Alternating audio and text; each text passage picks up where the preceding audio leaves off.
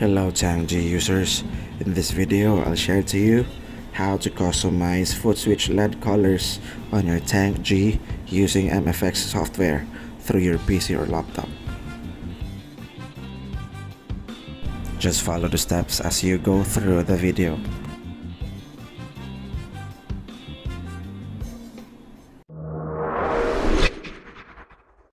First, you'll need a Type-C cable. Connect to Tank-G and then to your PC or laptop. Connect to the internet, then head over to M-VAVE.com. Go to menu, then look for the Downloads tab.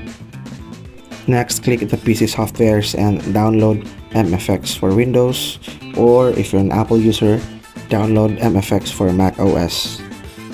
I'm gonna skip this part since I already downloaded the MEFCS.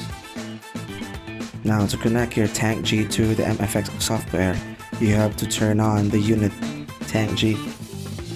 Right after turning on the Tank-G, it should be detected in the MEFCS software. So this is how MEFCS software interface looks like. It's very simple, it's very easy, and pretty straightforward interface. You can edit your presets here in MEFCS software and load some IRs, but in this video we're gonna focus on how to change your footswitch LED colors. Now to change footswitch color on each preset, click the color tab beside the preset tab, then you can choose any color out from the color spectrum. Now if you're already decided with the color, you can save it by clicking the Save to Preset tab, then choose a preset where you wanted to save the changes.